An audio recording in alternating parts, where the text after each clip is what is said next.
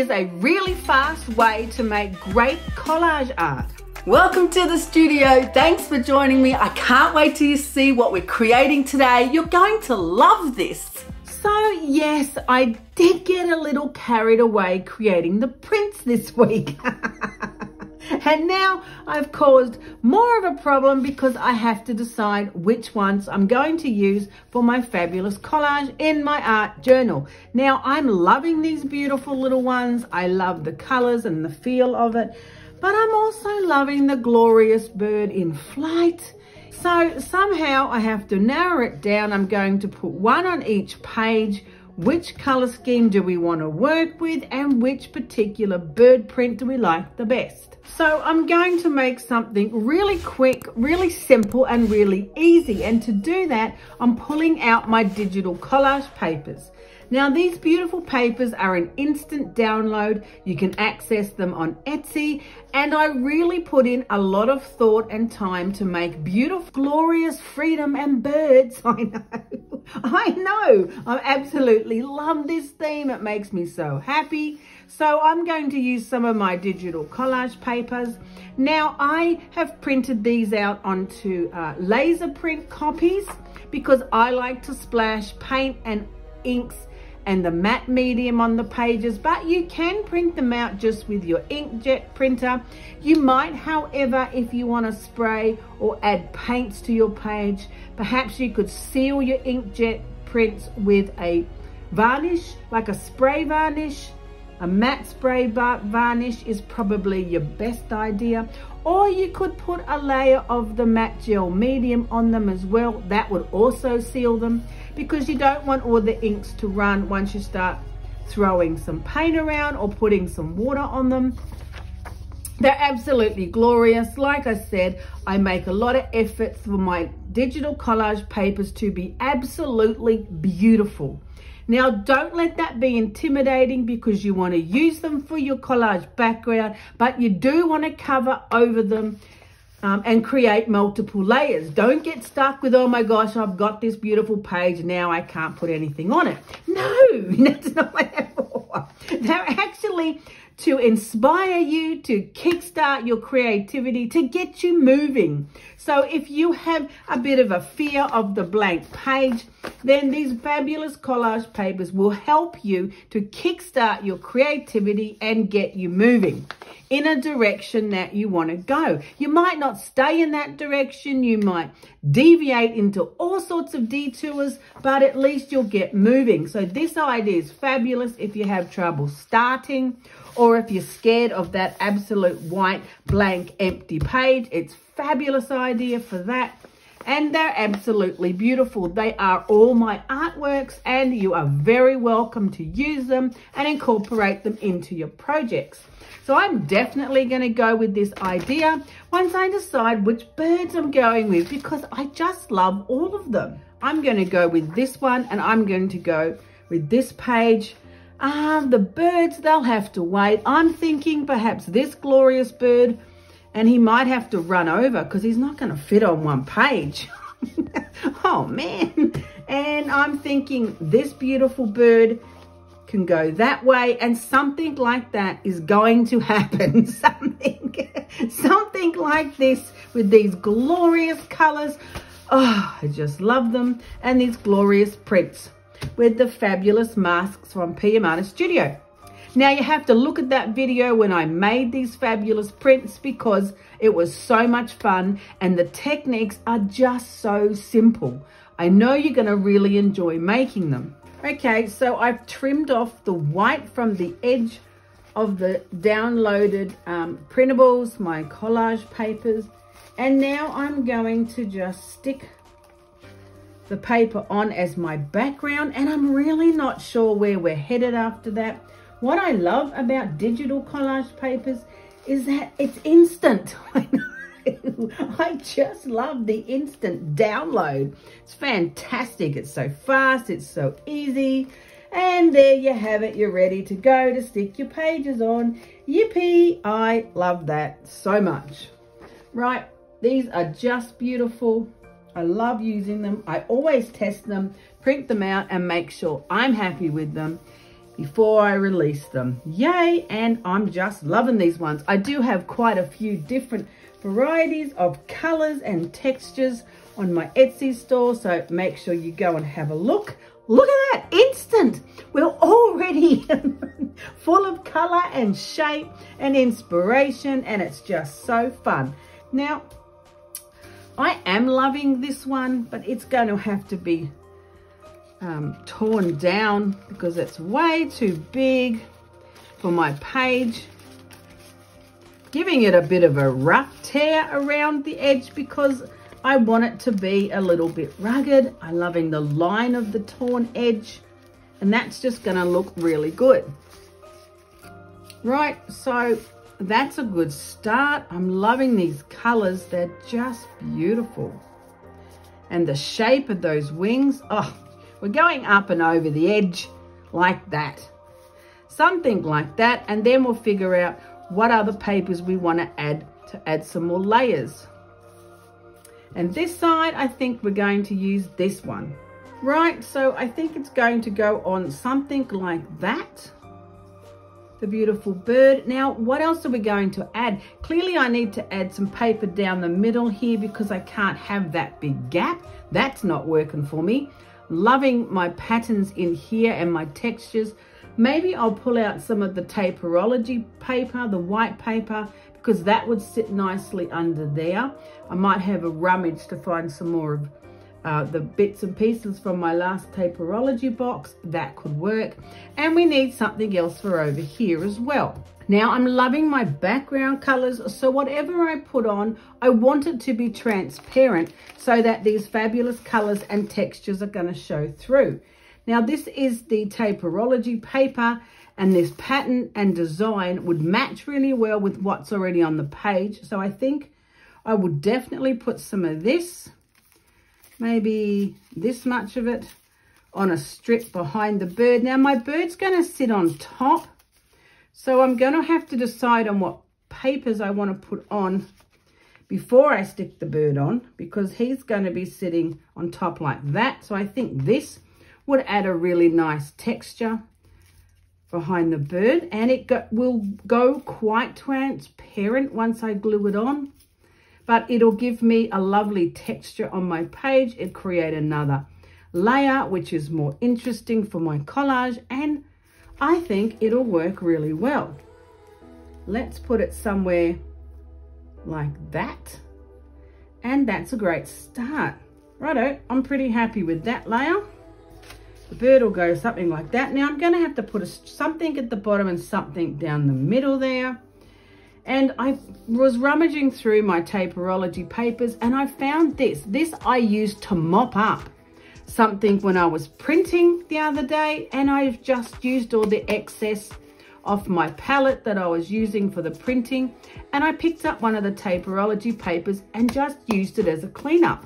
Now that's going to look absolutely fabulous, and I'm definitely going to put it on this side with the bird, because the texture of the paint on it is just going to look great, and you're still going to see the colors coming through underneath, but then it will have a little bit of the beautiful golden bronze fine. So the question is, do I want it at the bottom or should I put it at the top? It would look pretty good up there as well. Either or, bottom or top, which one? The top or the bottom? I don't know. It'll look great up there, or it'll look great down there. Maybe we'll just let it sit there for the moment as we consider our options.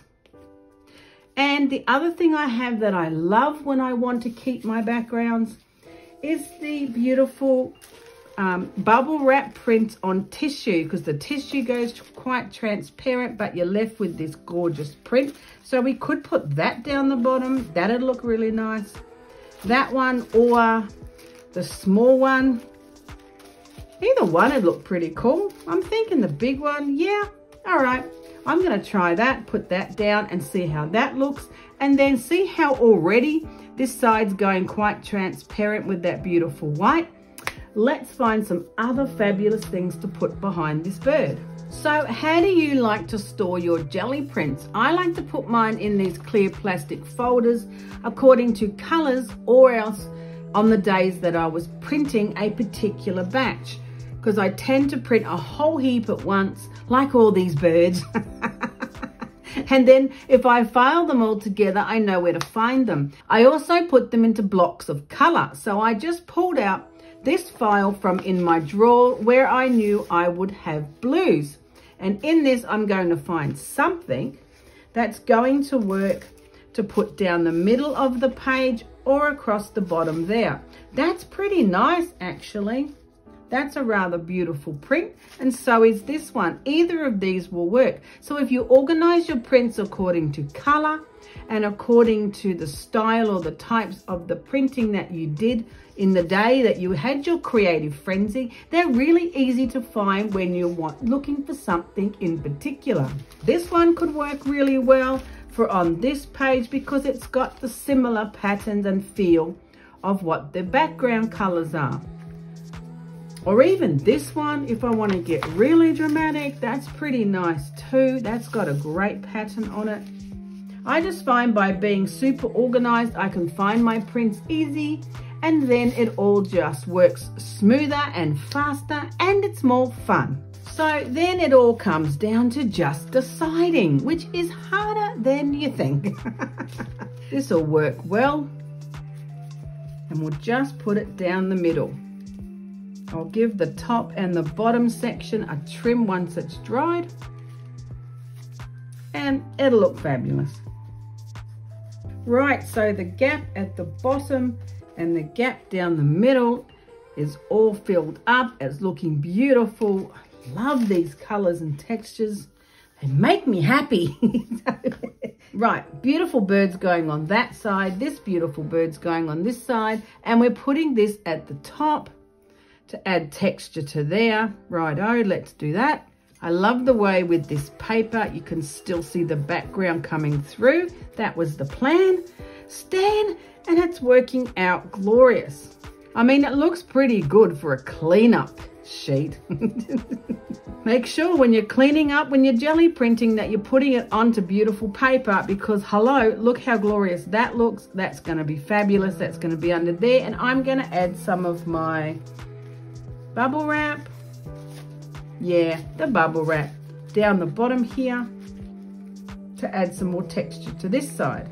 Really simple techniques, but really effective. It doesn't have to be tricky or complicated to make great art. I'm loving this. It's extremely therapeutic. It's very relaxing.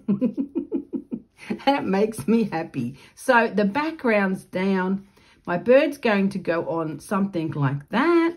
Right, so they're both down now. The background looks great. And how simple was the whole process? So easy, so quick.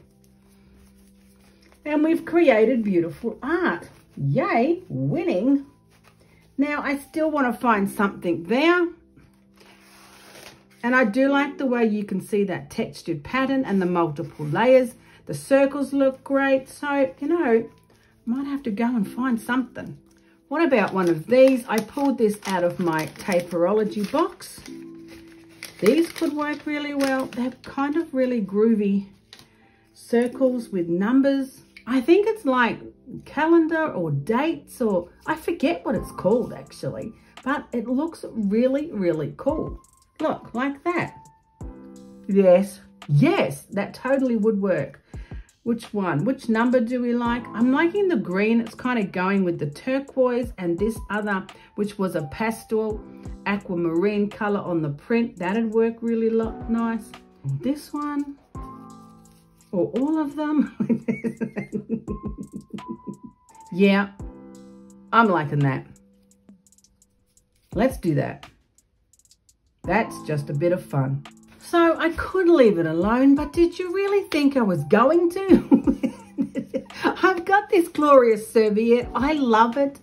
had a massive packet of it, and I keep using it. I put it in my inspiration pack so other people are using it. It's beautiful. I don't know where I got it from, but I'm loving the feathers. The color's working. We have to use some. Let's cut some of that and put it down there. That'll just look beautiful. Now, when you're using serviettes, don't forget you have to peel the paper off the back so that you've got just the top layer. Otherwise, you try and stick it on and it all goes bubbly. I know because I've done it. So peel the second tissue layer off your serviette before you stick it on. And if it's a 3-ply serviette, then you'll have 2 layers of the tissue, and that will need removing before you use the beautiful image. So yay, just gonna have to do it. So I've cut it down to 3 of the beautiful feathers, and I'm definitely putting it over here.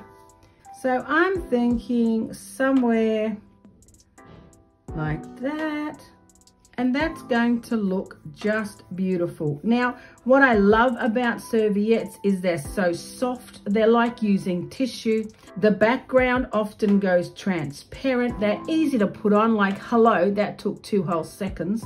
And they're fun to pick up along the way wherever you are out and about and you see some glorious serviettes, whatever colors. I've got them in so many different colors. I absolutely love using them. So that's gonna look fabulous. And are we done yet? Well, maybe not, because I just went through my prints from my fabulous birds and I've pulled this one out and I'm loving it. Look at the glorious copper. So this is using the same fabulous masks as this one, and I've put it onto white paper, pulled it with the glorious metallic copper, and then I've sprayed it with the ice inks. I know, it's so simple. I'm telling you, these techniques are so simple. I want to put one of the birds up here. Which one? Do I want them looking that way or looking that way? I don't know. I don't know. Me and my bright ideas. I don't know how I want it now, but I just want it, right? So I have to have it. I think I might just have to try both of them to see which one I like better. And you don't know until you actually try. The idea mightn't look any good at all. We might end up scrapping the idea entirely. But this is the first option of bringing the glorious copper colour onto the page. Cute little things they are. Oh man, I'm loving that colour. What can I say? What can I say? I'm just loving that colour. But can we just have it all by itself? Maybe, baby. What about if we add some of the circles? Maybe without the months. Maybe like that. Yeah, I don't mind that idea. That's a bit of fun. But you know, if we've got 2, we're going to have 3, aren't we? Yes, we are. So we could put another circle over here, maybe a smaller one. You know what we could do? We could add some copper onto that centerpiece to bring that color over across to that page. We could add a bit of copper on there. Yeah, I think that'll work. Let's do that. Right, I put that down. Now, I'm pretty sure my spray ink bottle is going to be the right size, and I've got some copper on my palette. So here goes nothing, right? You got to try these things. I keep telling you, you got to try these things. If I hate it, I can always put something else over it. But you got to at least try. Ta-da! Oh, that's not too bad. It's a bit thin. Let's do it again. Oh, that's better.